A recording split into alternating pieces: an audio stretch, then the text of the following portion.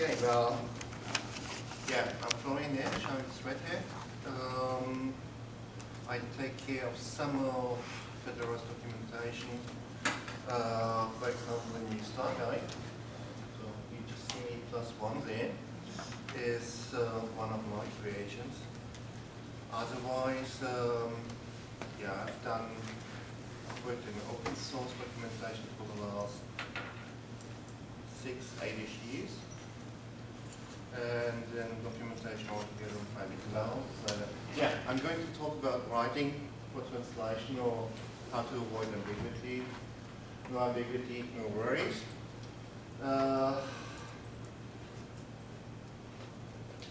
Writing is a very easy task.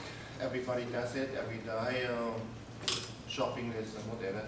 However, writing in a way that the translator doesn't get a headache is a very challenging task. Why is it so challenging?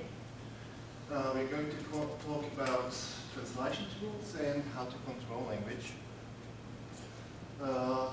Translation tools, some of you already got a few ideas, but before that, let's have a look what is the real problem for translators or for localization is exactly that. We have one manual and at least 23 translations.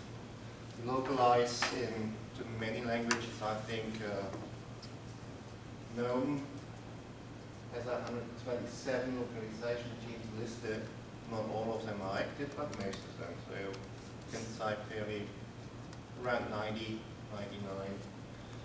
99 languages each of your app files gets translated into. Fedora, does anybody have an idea about the fantastic operating system Fedora? How many languages do we localize it to? 22. 22. No, very good. Okay. Good. That's right? No. All of them. I was like, really? 84. Okay, let me help you. If I really manage this now, which I of course I don't, you can have a look. Bloody hell. What operating system are you using? Have I educated kids? I really would have needed my reading glasses. Here we go. Hell. Yeah. I'm not to swear as much as usual, so this is my polite way. Yeah, if you go down, please don't change your educated guesses anymore. It's lots and lots and lots. Why is this important? We have 66, just to say that. Why is it important to have that many in community-based projects? Community-based projects need people, warm bodies. The more languages you localize into, the more communities you create. Localization teams are usually the first teams on the ground in a country, and from there you build up your community. So besides opening it out to speakers of other languages, you really also create a new community with it. One of the most important things actually, I believe, localization teams in community-based projects do. Now, I need to tell this to go on. Yes. Red Hat. But 22 is close. Close. This is what Red Hat does. Fedora does 66. Oh, you're better. But Red Hat does 23. Why? Because it is a huge effort to do this. And actually, we have 48 translators in Brisbane, and only 42 tech writers. So you see the effort is far higher than that.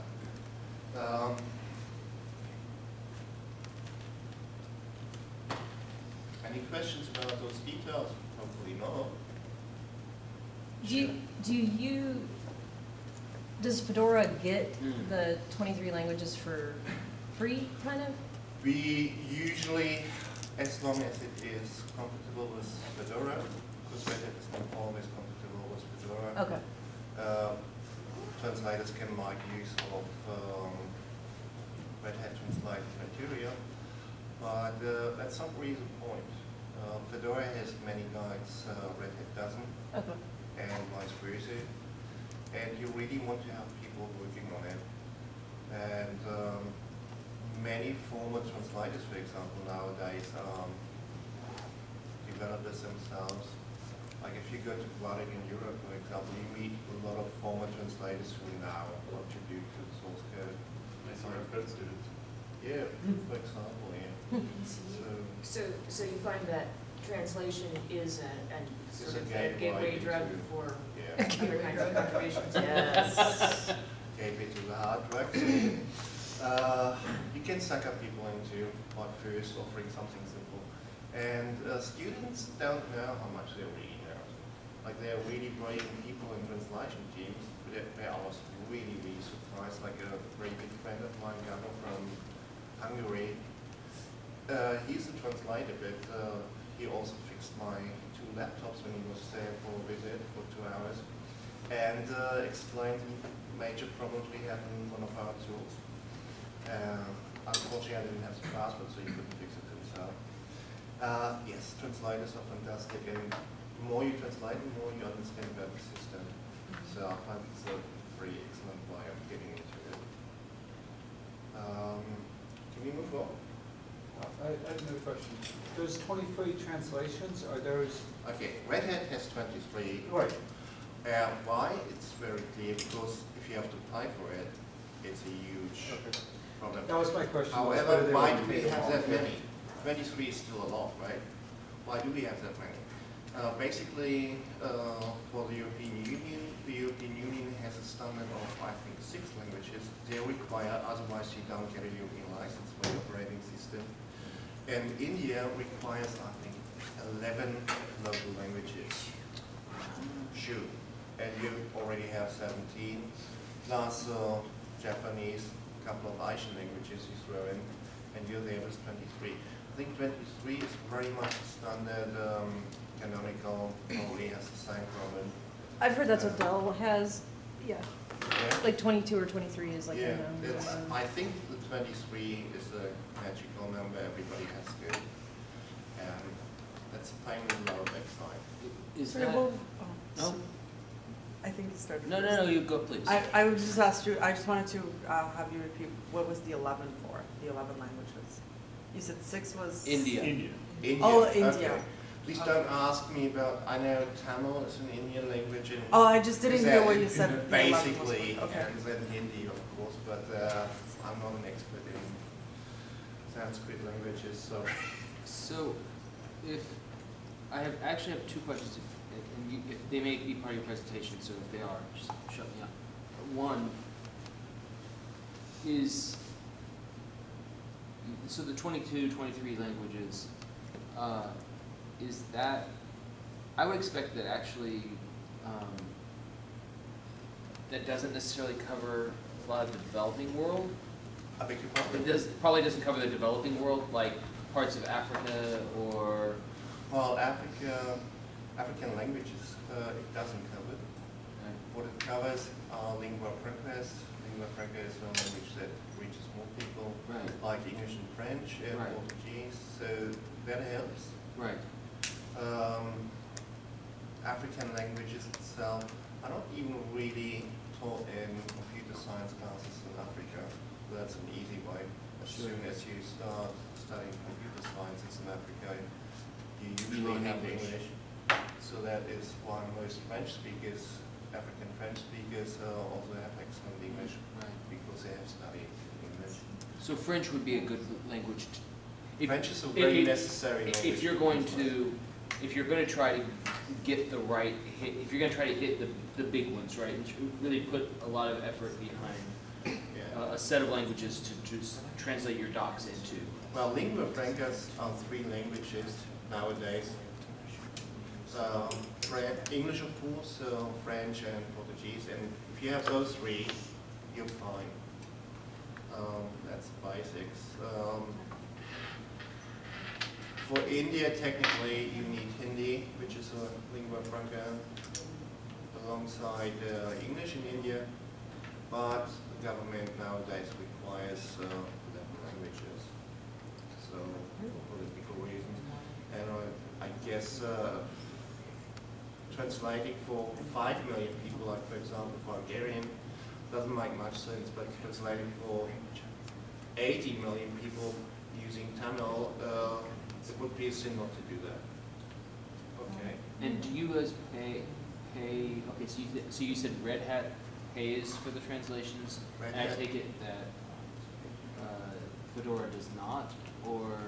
Well, Fedora is a community-based project, like noun, like Debian, Sure. like many others. So we have only volunteers. Some of these volunteers get a paycheck from Red Hat, but only because I do most of my work inside Red Hat, and on top of it, I do also Fedora.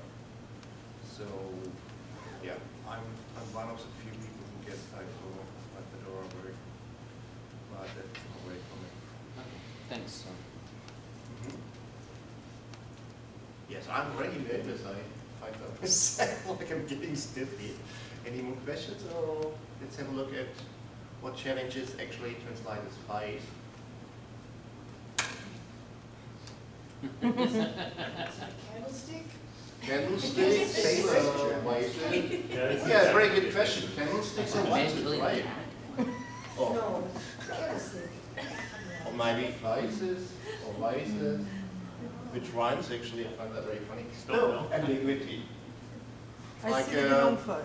You never know. My ex-wife told me she never knows whether I'm laughing or smiling or whining. And Did you say ex-wife? ex-wife, yeah. Because she didn't know what you meant. Out of politeness, I'm not talking about others. So, wow. The biggest problem is ambiguity, which happens due to missing information, due to inconsistent terminology, due to nominalization. That means you use a verb for a noun and you already don't know whether it's a verb or a noun or an adjective or whatever. So, and due to complex sentences.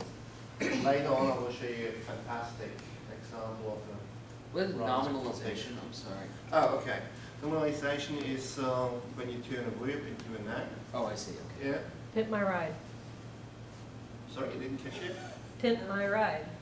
It's a really horrible one. Yeah. Yeah. Now that's That would be verbalization. possible. If you want to eyeball people down, you usually just slap them, okay? Yeah. So, how can we overcome this very easy task? Never works. Provide background information. This is for the writer as much as for the developer.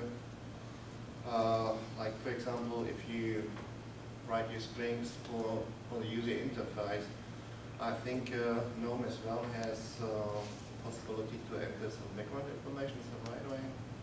And so the more information the translator actually has, the more context he or she has. They just know what they're doing about.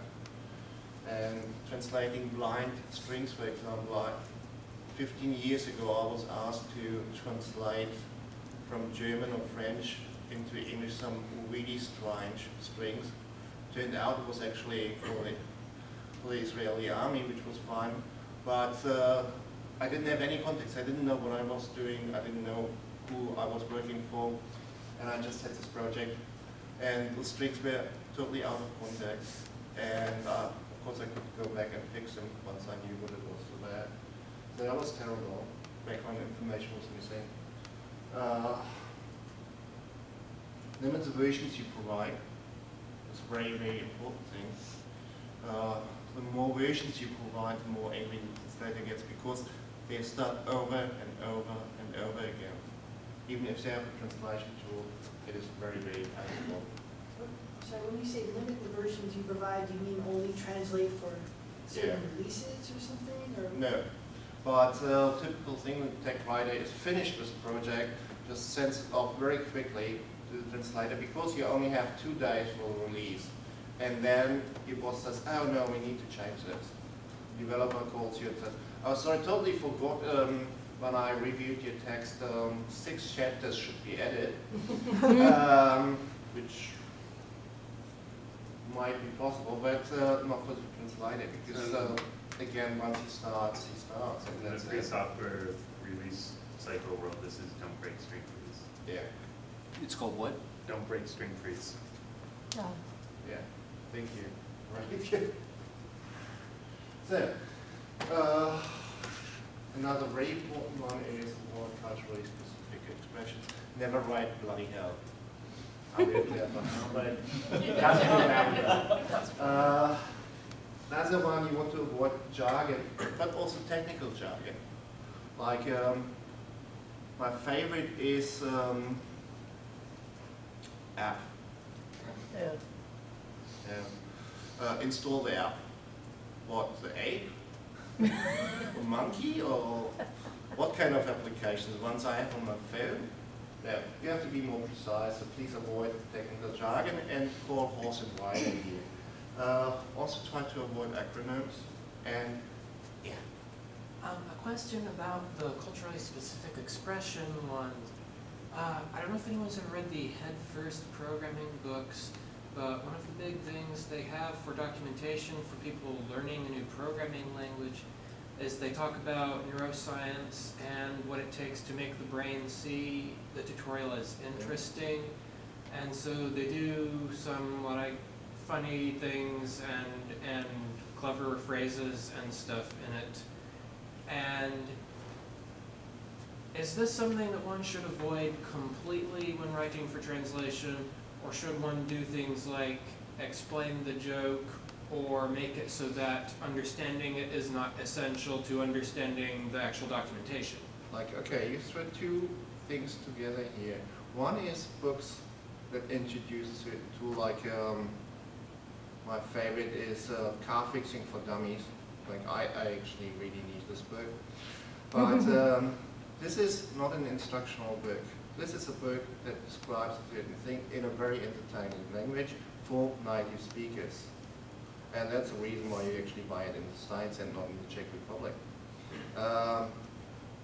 If you want to read a guide or instructional manual, you do not enter any kind of humor, you do not put any kind of jargon, any kind of lingo in it, and you do not write cool. Well, That is very important because you want to be very factual here. You don't want any misunderstandings. Like this, I love these books, the series for dummies, well, and they're very colloquial. They're very easygoing and lots of fun, but it's not exactly what you want in manuals.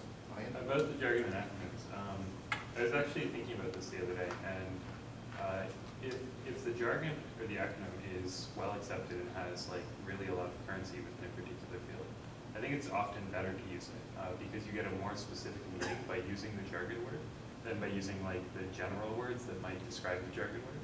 Because like there's often like some slight overloading or some more detail that's understood when you use that jargon word. Like DNS? For example, acronym? yeah. Well, if you have acronyms, I could say like a name lookup system or something like that. But Right. if we have acronyms, we usually have to go on the rule that first time we have the acronym, we put the full name and the acronym in brackets, and after that we use the bracketed acronym all the time. But first you need to introduce it. But say apps, for example, right? I think of that as like something that I can get from like an add-on to my operating system. It means a little bit more to me than an application. Like I don't know how to translate app into Hungarian or Croatian. Right. Like Apps is a term that I've been dealing with a lot lately, and a lot of languages don't allow that kind of shortening. So application translates as application, and app translates as application. There is no shortened option. yeah. So. The problem is later on I will show you a couple of screenshots of translation tools, how they deal with that. And that becomes very obvious why we don't want to have 2 words for the same meaning. You get into really deep waters as a translator if you have applications and apps. And you probably use application in another context than an app. And there you go. Well, that's a similar example, I guess, we saw in an Esperanto translation was that preferences And and German. settings was translated to the same word, and like you had settings inside the preferences menu. And this was an argument, like with the, I sent in screenshots, and the thing, I was trying to show him that in every language, there's 2 different words. And then I'm like, okay, he's German, let me pull up the German one. And the German one did the same thing, and I'm like, okay, I can't even prove my point. I just hear this silly head on, that's all. The reason I was asking about that is because I'm working on the developer documentation for GNOME, and some of it has to be technical reference where you just need to look up how to implement a specific widget, but some of it is a guide where I'm actually trying to teach people, and I'm kind of balancing what I understand about writing clear and simple things that can be easily translated, and what I know about neuroscience and writing things that the human brain finds interesting, and it's a bit of a challenge. Well, I find neuroscience is very interesting. I study psychology myself, but I don't think in a tutorial about computer science or about noun in general, you should not venture out to other areas. Don't confuse, be very straight about, that's it. Okay. I just kind of want to add to this conversation, basically. So the Head First series of books, I think, is that she's referring to, is generally written not for translation. It's very. I'm very familiar with the format and love it myself. And with the tutorials that are being written, we have like sample codes, and then we have tutorials, and I think they're only mainly going to be translated into, I believe, Spanish. I think most people who are trying to access these tutorials will be like programming, like English speakers, even if they're from foreign countries. I think you can. I personally feel that you could delve a little I bit. wouldn't count on that. No way. Like technically, you can always find an excuse why not to. And I think tutorials are very, very important. They have to be well written. Maybe there has to be a more literate translations in what we usually do. But that requires another kind of translator. It doesn't require a volunteer who likes computers and just got his first laptop from mommy, and now he really wants to learn about it. Well, I kind of see it, I kind of feel like maybe the Easter egg approach is a way to take it, in that if they understand or if they want to provide context or something, that adds to their experience. But if they don't understand a particular reference to something, it doesn't take away or make them stumble. Okay. I didn't know whether this makes sense to discuss this any longer. For me, if you want to internationalize or localize into one language, you have to be very unambiguous, you have to be very clear, you have to avoid cultural references, you have to avoid humor. It's very hard to write this actually. To be friendly, to be understandable without humor is very hard to do that. And it's not very interesting writing it either. That's true. That is true. It's cool, but that's life the is short. challenge. I mean, That exactly. A parting thought on the topic, maybe? Please. Okay, so in writing a library like QLib, you have to wonder what the API should look like. And it turns out that an API that's good to use from language libraries to put into something like Python or JavaScript, it has to be very precise and like using well-defined idioms all the time. And doing this tends to make an API that's not so fun to use from C. So we're often having the case where we make like the bindable API, but then also like the C convenience API. And it's two different consumables. And it's really similar to this. I mean, the thing that you would want to give to translators is this very, proper along the proper lines. And then the thing that you would want to give to the person who's actually consuming it directly in English is a different consumable. And perhaps the problem is that we're trying to target both of those audiences with the same document. And it's almost like we should have like the proper, done properly English document, and almost get somebody to translate that into like more casual English, and have that be a separate. Isn't that the difference between a tutorial and a reference? No, there's far more fundamental differences. Like a reference is like, you know, I already know how to use this thing, but I forget some details, so I need to go in. A tutorial is like, what is this? Tell me about it. Like they're worlds apart. Right, and that's what I mean is a tutorial is to introduce you. That's the place that you could use local humor and that type of thing. Whereas a reference, you want the very dry facts in as with no embellishment. Well, I think even within, okay, so reference documentation is probably always going to be dry. But speaking of tutorials, it's possible to have a dry tutorial and a lively tutorial. So I think having like a dry tutorial written originally in English and then somebody comes along to make it more interesting, but then the translators operate from the original document could be, we're probably never going to do that because we barely have enough people to write any English It ones. would be fantastic, probably. I don't know whether it would fly, because you have a lot of non-native speakers using it. Okay. Why don't we let Florian move on and we can come back and Yeah, talk about this stuff. just all one day long. thought on yours. You have, most of your English texts are not read by native speakers, but by non-native speakers. That is a very, very important thing. That is, even if you would not localize, you still have to be very clear and you really have to avoid all those points, because most of the world does not speak English as a first language. And we don't know much about the level of English a certain user speaks. For example, in Japan, many people believe we are selling Viagra when we send out errata text. Whoa.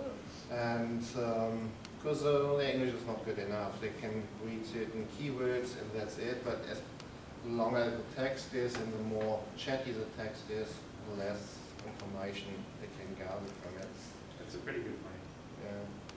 So you really have to be tutorials are really a different thing. Like, who are you writing tutorials for? If you're writing that for American school kids in science competitions, yes, it has to be chatty because otherwise they'll fall asleep. Yeah, but then you lose the ability to translate the tutorials. But in noun, you don't really write for science contests. You write for people who are a bit more serious about it. So you don't really need to keep them awake. If we're doing that, though, then doesn't that limit the size of the audience?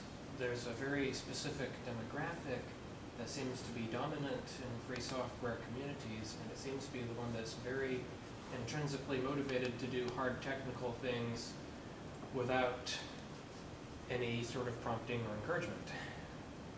Wow, so you don't need tutorials. That was mean, of course you do. The question is how you draft them. And I believe that simpler the language, the better it is. If you're interested in more expressive stuff, then I believe very good instruction from O'Reilly, for example, are chatty. And they should be chatty because this is a different level. And that's fine. Tiffany. A very quick question. How much leeway does a translator have to be more of an interpreter as opposed to a translator? Well, To basically take out the in colloquial translation fluff sciences, and, yeah. we talk about recreation, not translation. Okay. So, for example, I translate other stuff. I already said I'm interested in psychology. I translate Frankfurt School psychologists. I cannot translate sentence by sentence, word by word, but I really have to recreate that. The text that is why I got the job, because I understand the topic. And the same applies at least to a certain level to our volunteers translating in their bedrooms. They need to understand what they're doing. And they can only understand if they have enough information, if they have only one or two versions, if they have no culturally specific expressions, because they might not understand it either, or they might misunderstand it. In Prague, I got into a street brawl a couple of years ago because the chap spoke in English to me, but he didn't understand the word guy. He thought I told him he's gay. And that was rather painful because he was 2 heads taller than me, so that was no good. How long do you expect to spend on this slide? I thought 45 minutes. Thank you, Ryan, for saving me here. Okay, and now we are almost finished, Ryan. Let's talk about CAT. Not the CAT, but computer-assisted translation. Most of you probably have heard about it. Anybody knows any open source CAT tools? Okay. Is this including like translation memory or? Here we go. For example, translation memory is one of the most important parts of CAT tools. Okay. For example, here you go. G-translator, guess what? G-translator is a noun tool. What do those translation tools do? They first recognize source text, match it to already translated source text, and match it with the right target text. This is called segmenting. It breaks up the text sentence by sentence or even smaller. I did that on purpose. It was really grinding once you stop reading it. It just makes me read slower.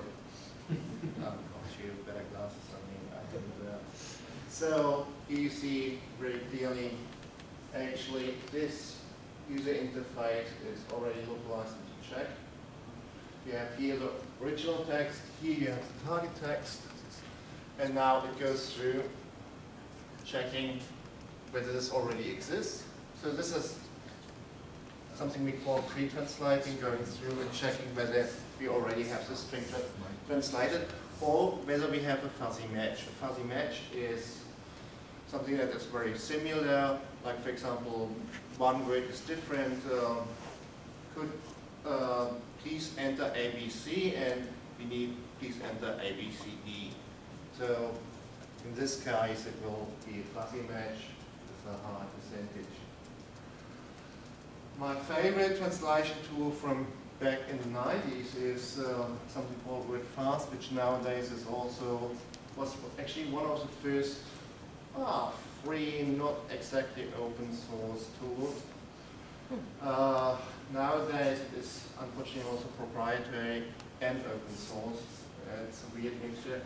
But here you can very clearly see, here we have the source text, and in green we have some new text translator row.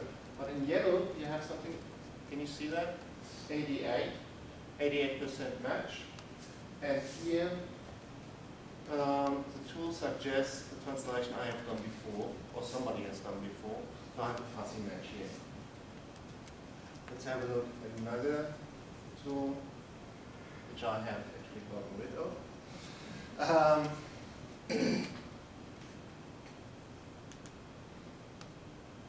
Normal way of doing it is first, you have your PO files, you first pre-translate. That means you go through with your tool and check, you segment all sentences and check what has been translated.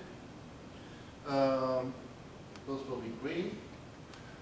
Fuzzy matches, you decide at a certain percentage you probably want to rewrite the whole sentence and say if it is 5% fuzzy match, it's a waste of time. You tell the machine, please do not pre-translate anything that is less than 55% of a fuzzy match. After that, you go through sentence by sentence, and you, in your translation memory, pre-translates, and after that, you go sentence by sentence through and translate what is not translated yet. Okay. Are you familiar with Vertal?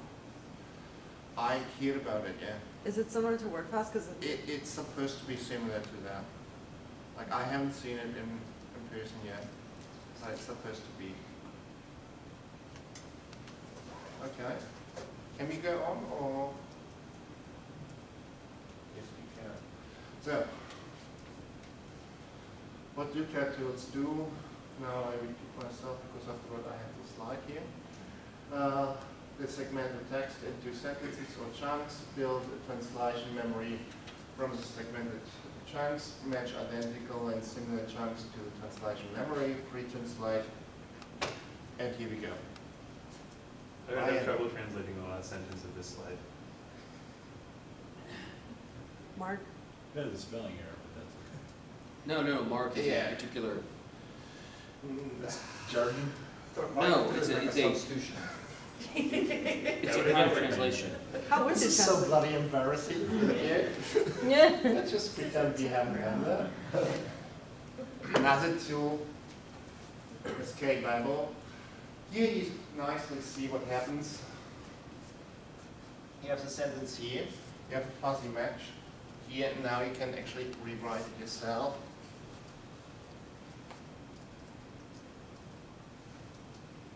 And that was the cat tool. What Any about like questions? something like transifex or something? Does that have any features? that- Transifex manages the whole thing.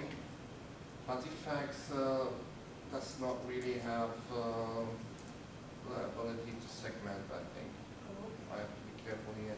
But no, in Fedora they use their own tools. For example, gtranslator.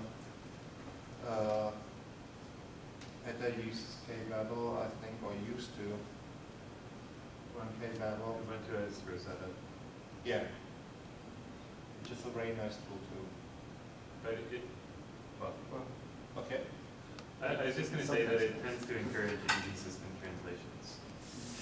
If you don't have a very consistent memory, it doesn't help you. If you Well, don't. that and the fact that it's kind of crowdsourcing the translations from lots of different people, and it's just like, one person will translate it one way and another way, and it gets dumped into the same application. One important thing is you have a whitelist and blacklist as a translator. Like a whitelist is the words you want to use, and a blacklist contains a list of words you do not want to use. For example, golden rule is do not use more than one word for the same meaning. So you can blacklist certain other meanings. And so even as a translator, you already know that the writer used two terms for the same word. You can actually already have that in your blacklist, the second word, and always when you run the shell script, you check and see, voila, he has actually wanted to say the same as the other word. Here we go, and you can decide. The writer might not want to use two words for the same meaning, and that is a whole. Okay, let's talk what we can do as tag writers to help translate it, because it's not very easy to do that. One is controlled languages. Controlled languages is a rather old concept that was really hot in the 70s with Caterpillar. For example, I don't know if that's what he's referring to. no, free Esperanto course. No, Esperanto is not a controlled language, but very good idea. It's not a natural language. Very good. Well, Ryan, you make me lose my ideas. Okay, let me get back to that.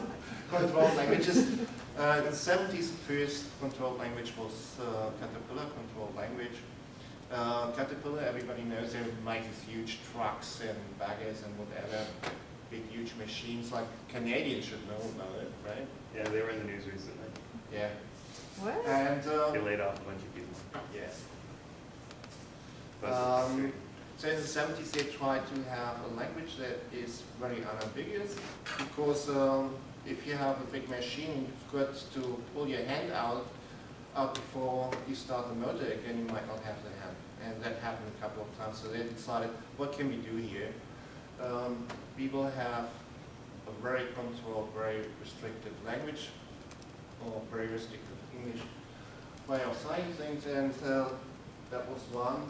Now we have the most known is probably ASD STE 100, which is a standard or simplified technical English for normal users. On top of that, we have something called basic English, global English, control language optimized for uniform translation or cloud, and I think 10 others. And it's a great thing about standards. It usually takes a tech writer 4 to 5 months to be trained in one of those. Try to tell that your open source project. The project manager will probably kiss you or strangle you, whatever. It's not a good idea. But how does this work? Why do we do this? Machine translation. It enables machine translation. And it's the only way, if you have a very restrictive language input, it's the only way at the moment to do machine translations. Are you just pretending to write, Ryan? He's writing code. Oh, okay. Just looks like you're pretending. I'm paying attention to the Wow. answering a That boring fits question my on ear. IRC. Okay, so machine enables machine translation. Machine translation you guys know about? Or should I talk in more detail what that actually means? Talk more about it. Yeah. Okay. Well, machine translation is the idea that you have computer translate. And again, the computer takes sentence by sentence or segments all those chunks, checks with translation memory, and with certain dictionaries can actually segment even words and puts it in the same way as it was in the original text, only translated. Words in a very, very limited way because of the way we write. We are very expressive, we use very colloquial language, and we change cases, we use more than 2 timelines. We're talking past, simple past, present past, and whatever, which machine translation can't handle. So only a very restrictive, controlled language input allows for machine translation. The other one is the translation memory. Ryan already said something about it. It allows for a very high pre-translation and fuzzy match rate. Pre-translation we already talked about. That means all those sentences that have already been translated before are now in the translation memory, and the translation memory pulls those out again. And fuzzy match is exactly the same. It is believed that the readability is improved because the text is more uniform. You can also use pre-approved terminology, which is probably a good idea. Now, the cons. As I said, okay. As I said, it needs extensive training for writers. At the moment, everything is proprietary software, and before I said uniform text might be easy to read. Uniformity usually puts you off reading something. So it's a pro and a con. And have you ever sit on a committee approving terminology? Like if nobody hands out speed or anything, it's going to be deadly. So, Brian has a question. Do they have like software that you can run on the text that will like tell you that you're like, out of control? Yes. That oh you're yeah, not- like proprietary software that checks your terminology, for example. Like I was talking earlier about blacklists and whitelists. We can do, like if you use Linux, for example, you can use your shell script to check whether you're using allowed or approved language or terminology. And But I mean, like, even above that, is it yes, is the controlled language at such a point that the grammar is so constrained that if the machine doesn't understand your grammar, it thinks there's a problem? Or no, that's exactly where the extensive training comes in. The grammar is something you have to read yourself, and you have to be trained and get used to it. I remember from back in my Windows days, Word used to have, or I guess it still does, has some function where you could run your script on it, and it would tell you the grade level reading, like the reading grade level of your text. And it was quite because in one of my engineering classes we had to do this. We were expected to write a report at the no more than 9th grade reading level. And he showed an example of some like old style English text that was like really impossible to read. It was written at like the grade reading level of like the 27th grade. So it was like, but the couple of key things that I got out of that little lesson was that the shorter the sentences, the easier the reading level, instead of having lots of commas and run-on sentences, because then each idea is separate. And I think for translation that would also be easier if you have shorter sentences, because it's breaking things up too, and length of words, and I don't know, that's like the only experience that I've had with This is a anything like standard this. tool for most proprietary software, because they're using different level words. They even have levels for their terminology, like for example, if you write end user documentation, you have a certain level where you use a certain kind of terminology. If you have engineers, you use a different type of terminology that is less explanative and more direct. So you have different levels, and this software is actually able to check the terminology according to level. Like I read documents talking about changing the level of language. You apparently can do that really basically by hitting a button, and that's it. So that's cool and it's fantastic. It is hideous to work with this. And like I would not want to do that on my own free will. If somebody pays me, I might be able to do it. I have the training, but it is painful. And asking volunteers to do that is usually You're trying to write to a reading level, like trying to write to a, is that what is painful? Like trying to write to that reading level, or? no, writing in controlled language full stop is painful. It's very uninteresting. It doesn't really make you feel happy. It's like living in a police state on your screen. Like it's really tough. It's really tough. There are your papers. Exactly. Can I see your terminology, please? Yeah. Okay. However, there are other ways, and I think a small toolkit might help you write in a way that translators will like you better. Mine is a survival kit of 10 basic rules, I hope. And yes, I want to suck up to everybody. And I do like constructive aesthetics. Well, what do we need? Action. And the active voice here. What we want to do is we want to use the active voice and the second person in an instruction. There are two ways of saying things. Let's have a look. A review of the text is sent to you by the proofreader. Anybody written anything similar to that before? Probably. I have a passive voice day.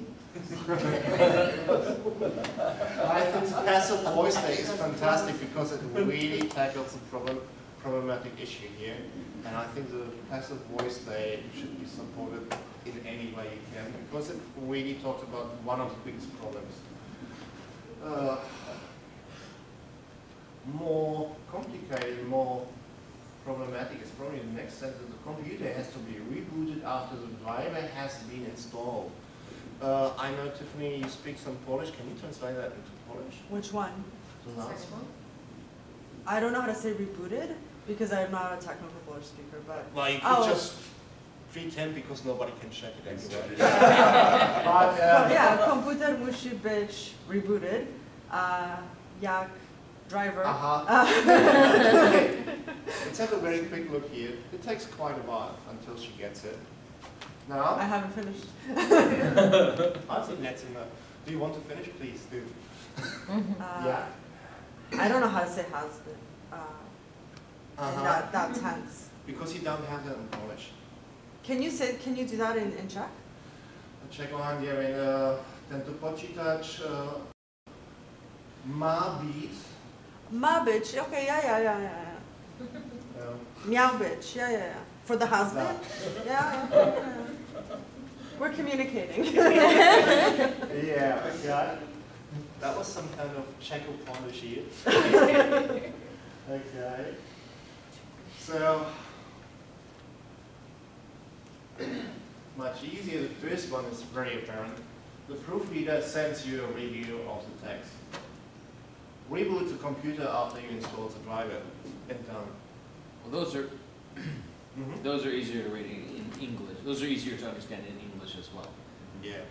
As I said before, these rules also help not only non-native speakers of English when they read English, but also yourself as Is well. that grammatically correct? Oh no. After you. Yes, it is. It flies. After you have installed would be Or after you install? after you install. Okay, good. Yeah, thank you. Have even fewer tenses by Yes, install. I'm very As sorry. well. I'm very sorry. I did that on some kind of fly to somewhere. It could be after you install the driver. After you install.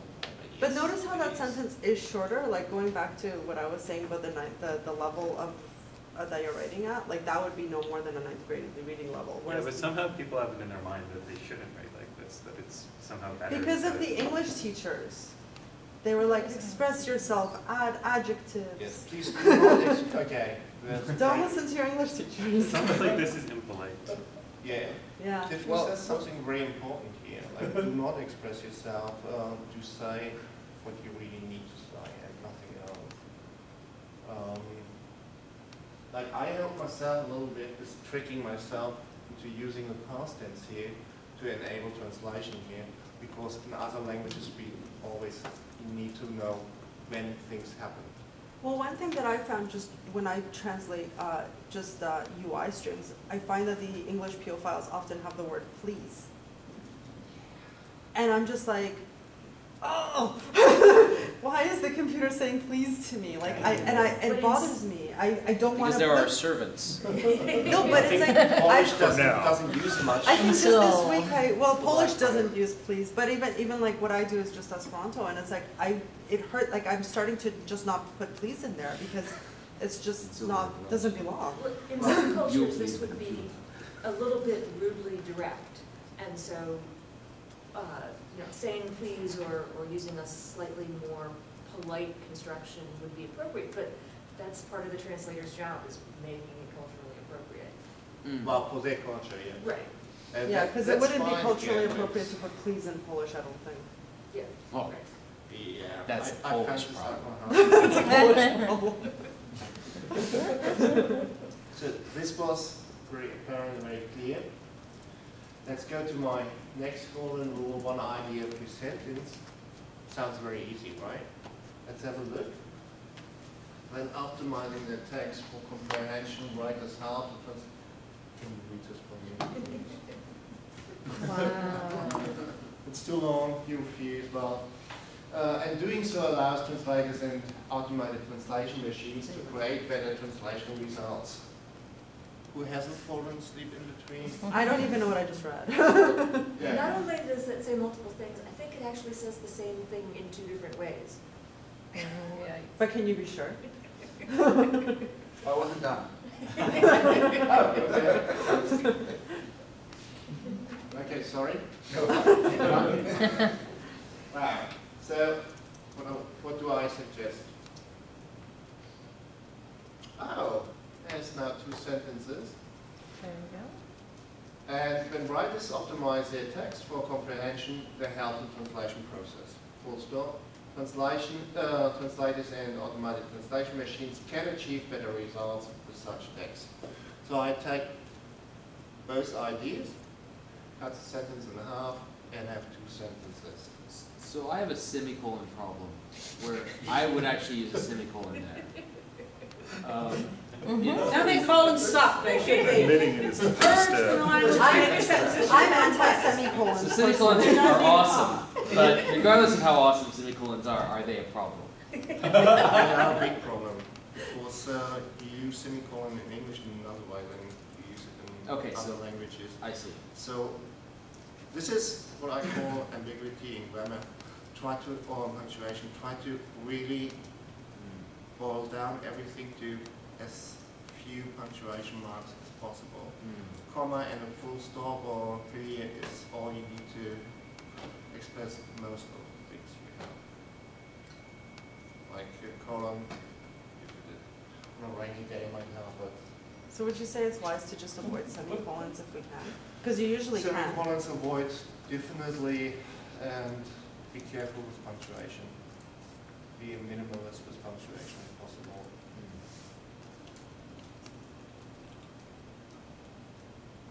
Well, next problem is we never know what really is going on here.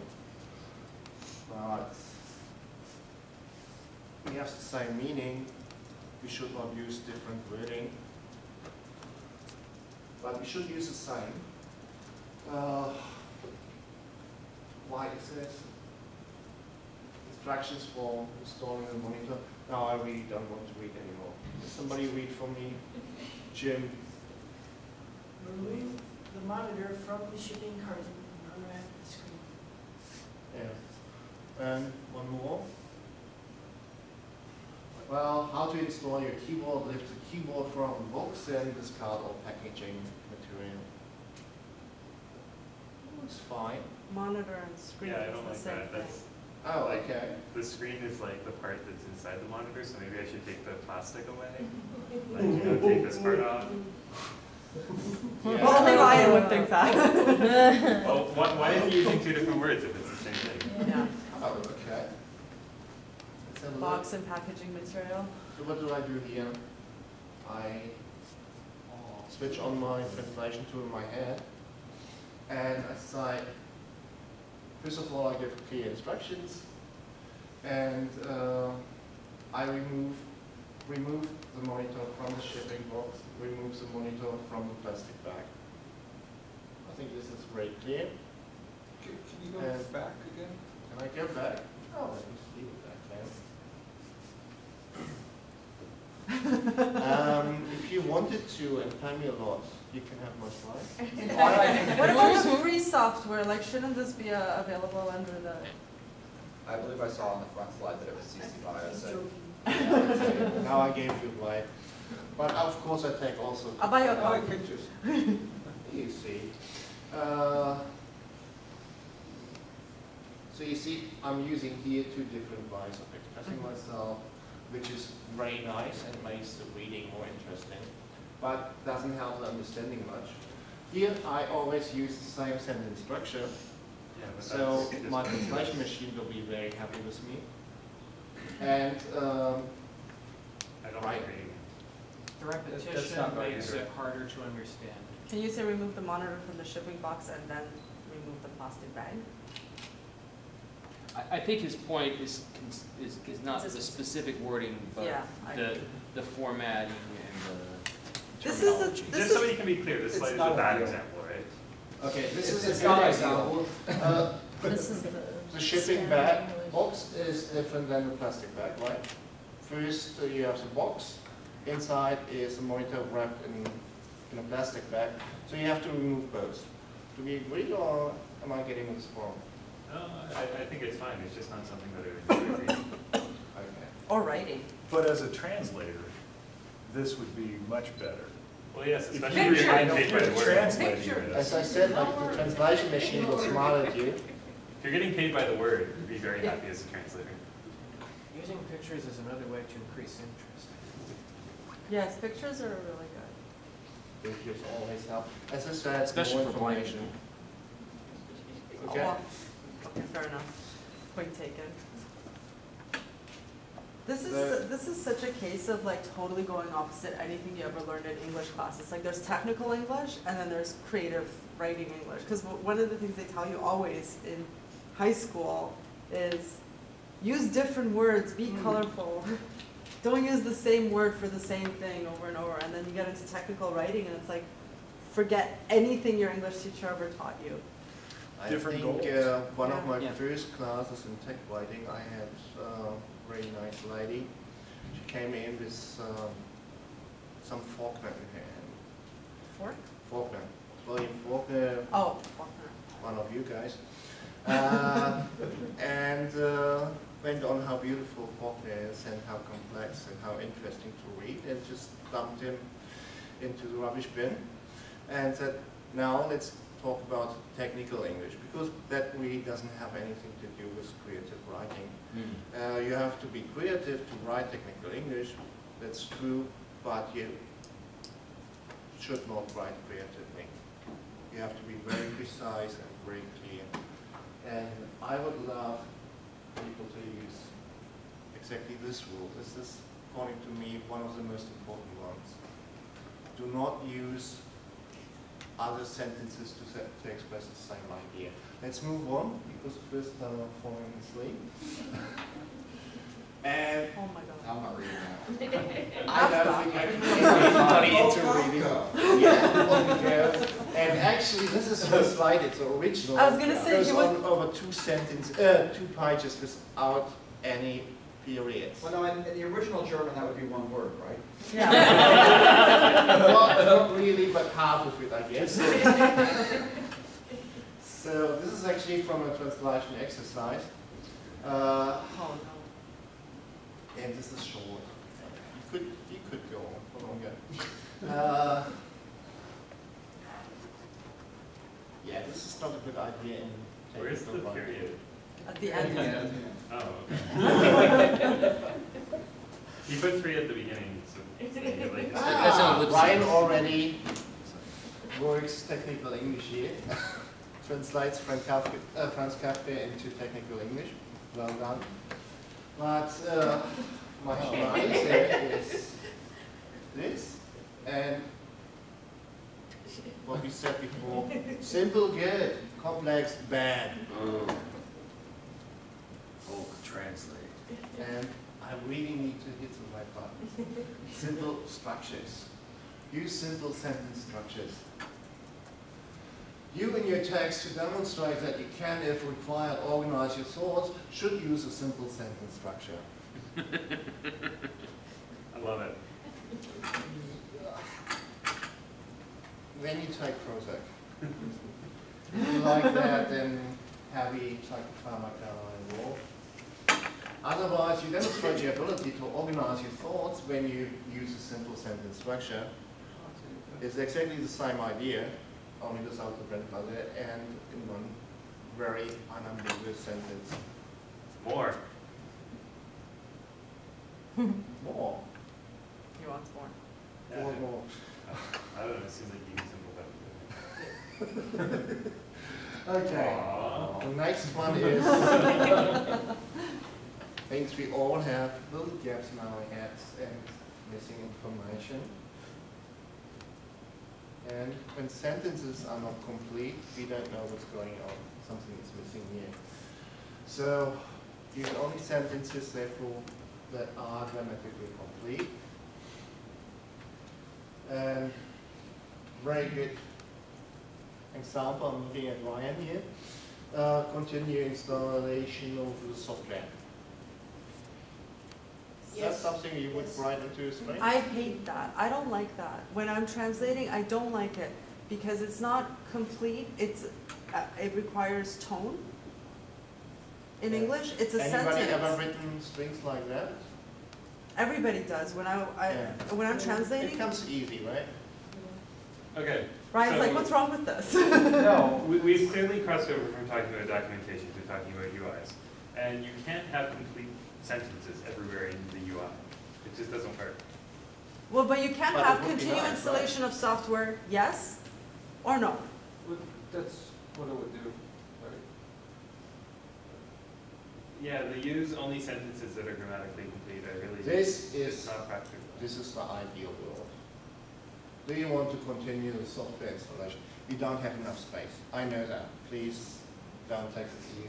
But if you have enough space, you probably want to use complete sentences. It's not about space, I Yeah. think. It's about the concentration. It's about the attention span of the user. Somebody has to parse that sentence, the previous sentence. Yeah. It actually has elided the parts of the sentence that people don't need to know to respond immediately. Part of the other problem with translation is that you're translating into your native language. So it's a non-native English speaker. Yeah. So they're struggling with this. They really, I feel for them. Well, a very easy solution to that is if the UI programmer, the person writing the string, fills in some information into additional information, or how do you call that now, Ryan? We have some field for additional information for each string, right? Well, there's two things you can do. There's context and comments. Okay. Programmers are bad at Context that. is write the whole sentence, so the translator actually knows what you wanted to say. That's probably more like the comments. Context Okay, is like, so bang it into context. Comments. Context, yeah, context should be something else. But see, another thing that I have a problem with is like a sentence like that, like I'm only taking this one example, but you could just say continue installation, yes or no. Like, you know, if we're talking about adding too much, to being too verbal, like they're obviously installing software. So we don't need to ask them that part, you know. So it's like just like little things like that where it's like people are afraid of making them too long, but they're including unnecessary information in the I string actually that's would already have there. a problem with the Right. software in On the other another hand, way. they're obviously installing, so it could just be continue. Continue, yes or no. Yeah. You could do that. Then we are extremely minimalistic. I have a problem with the software already, because I don't know what software I'm installing here. Like the one I've done, the package I've done before, or the package I'm doing now, or is this already the next one? So the name of the just software. actually Stop not installing specific software enough. right now. Yes or no? I beg your pardon? I want to just stop installing software at this point, actually. Okay. Which one? you never have yes or no. No? Just do it. Okay. Why no? Isn't that what you do when your app get installed? Well, that's a bad user interface. You never want buttons that say yes or no. You want them to be like continue and stuff. Oh, okay. Okay. So I'm slowly getting over my hammer. I'm really glad for that, for helping. You should be Sean is smiling because he's not running out of talks Your today. sentences are too long, like you said. Yeah, I agree. Next time you will cut them down. Well, control sentence length, exactly. How can we do that? There's a golden rule, 25 for 25 is a lot. informative sentences, for instructive sentences it should be 17 actually. Less if possible. What does it look like? Writers will approach any writing project by collecting the required information first, and after carefully analyzing, evaluating, and structuring it, they will create a first draft.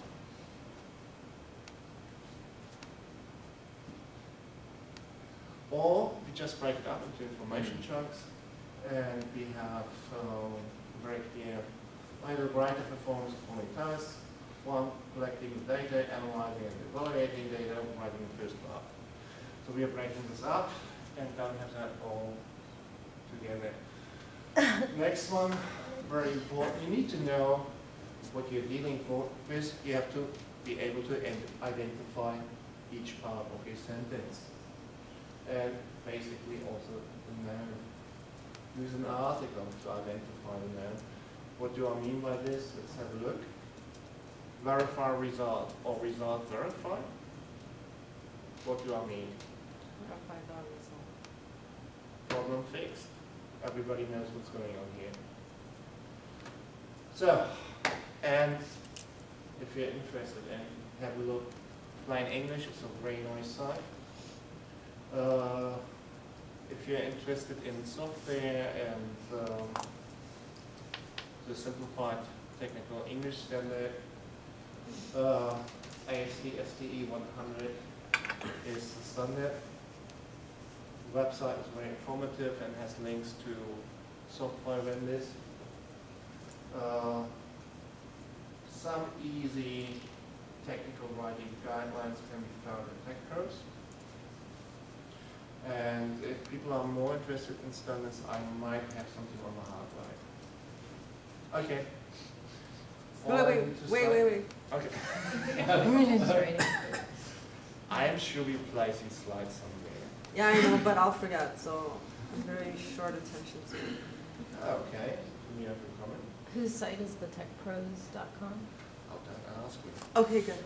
Oh, okay, I thought have it was this written yours. down somewhere, Okay, but it's not bad. that's good. Okay, any questions, final questions? Yes, please. So, this is not a question about how to write for translations, but it's more of a social problem, a social process. Let's say I have a site, I have a wiki, I'm letting Joe Random from Kazakhstan translate into whatever they speak in Kazakhstan. And I have no way, I want my site to be technically accurate.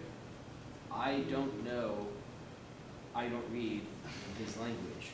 I don't know how to make sure that the information that he's giving people is an accurate translation of Quality what control, yeah. Well, that's a Quality very control. interesting question. Mhm. The way GNOME, Fedora, and other bigger open source projects solve this problem is by putting together translation teams. Not Sure. having one person, like not having just Ari doing one translation Sure. to Israeli Hebrew, but having a group, and they have peer reviews. And they have one team lead that checks everything. For example, in Hungarian we have Gabor. Gabor is very, very tough, and he rejects everything that is not as qualitatively useful as he likes to. By that, he has only one translator in his team, himself. But well, he's very, very keen. But other teams are more open. So it really depends who is in your team. And finally, those are volunteers. And if you do not allow for errors and for slip-ups, then you probably have to open the checkbook and find qualified translators. And I mean, GNOME and I think most open source projects are basically it's just kind of a web of trust, right? You have people that come into your circle. One thing that I know is used in by large corporations, not necessarily for software or documentation localization, but localization in general, when they might even be paying for it. They probably are paying for it, but they don't even trust someone even though they're paying them. If they're very serious about it, some places will use a reverse translation process, where you have two independent parties. So you get you hire this person to translate into Czech, and then you go over to this other party completely independent, and you pay them to translate that Czech back into English, and then you can check that. You know that you can check by checking the English. Maybe that wasn't the best language to use for your example. I've never personally seen this implemented in a open source or community volunteer environment. I don't see that it couldn't be, but obviously there's a lot It's the math. of process involved in it. So Because then you're supposed to be translating it to your native language, which is probably the best, so then you need like. yes. So it occurs to me that maybe a social process for a volunteer thing, and maybe if, okay, so obviously we want to set up translation teams, right? That's ideal, having multiple people checking in. In the instance where we haven't been able to do that, and we've only got one person translating into whatever, a relatively obscure language, maybe just flagging it and saying, this has not yet been reviewed. That is probably a very good idea. The second is the more this person is translating, the more experience he has, the better he gets. Right. Maybe getting that person to go back and look over his previous translations to see or I mean, either he's doing it himself or he's not interested. But if you push a person, they're not very happy. So if you actually show them that you distrust them, you might actually use them. No. I think there's other ways you can do it. Cool Yeah. T-shirt and tell them how much you appreciate their work. And by doing that, they feel that they're doing something useful and will try harder next time. Like I had this crazy example about the Hungarian translation team, that there's a person that just believes quality comes over quantity, which is true probably, but by rejecting other translators, he rejects part of the community. Right. And I believe that translation, especially for open source communities, has a very, very important function that is not just translation, it is building communities. And translation team is the first point of contact to a project. And from there, you just build new teams interested in other stuff. And so I believe the more people you have involved, the better. And sometimes the translations are no good, and that happens, and you have to live this out. Yeah. So there's two problems that I've noticed in translation in GNOME and Ubuntu specifically. I think sometimes in some teams in GNOME, translators are more concerned about quantity instead of quality. And Ubuntu's Rosetta allows a translator to go in and just translate one or two strings individually. So then I've seen this where I pull a file, and They just take all the easy ones in. well, no, but I've pulled the entire file, and things are translated in so many different ways. Like for the specific example that I can think of was a GNOME game, and the word puzzle was translated in two different ways. So half the time it was one word for puzzle, and another word was another half the time. So, and when you looked at it, it was different translators. So they just go in, do 10 strings, and leave without actually looking at the entire file, because Rosetta allows you to do that. You don't have to pull the file. You never have to pull the file. And I tend to pull the file, and I find constant errors. Like I know that the Czech and Slovak translation teams in GNOME have regular terminology meetings. This is where they discuss actually exactly this problem, like translating two different ways, deciding on what to call certain thing in a certain language. And that happens when you have well-organized teams. yeah, You have unfortunately, they're smaller not like teams or teams that can't meet because they're living on different continents or living far away, then it becomes hard. But in small countries like Slovak or Czech Republic, it's easy to meet up. And that is a reason why Vardic should have more hackfests for translators, for example. Yeah. Can you go back to the second last slide? Third last? Can I? There. Mike, I can give you a copy of actually the last draft. Now I see that I didn't find the last draft. It has a lot of very embarrassing mistakes here. But What do you think of the simple language Wikipedia? The simple English Wikipedia. simple English Wikipedia. I don't think much of it because I haven't seen it. It's basically like these concepts applied to the extreme to Wikipedia. Oh, okay. Our simplified Wikipedia. Yes, I'm not a fan of it because it very often isn't simplified English. And it really depends on the writer, and the writers do not use their own guidelines. Like a friend of mine did a wiki page on technical writing, and some Jerry came along and decided, this is far too complicated for English native speakers, so I will make a simplified page of it, so that I will have a Wikiversity page too, and actually complicated stuff. And it has become very ambiguous because he didn't know what he was talking about. So I very often don't know what to say about simplified Wikipedia. So what is this for? Any other questions? Anything more interesting about Cricket 2020?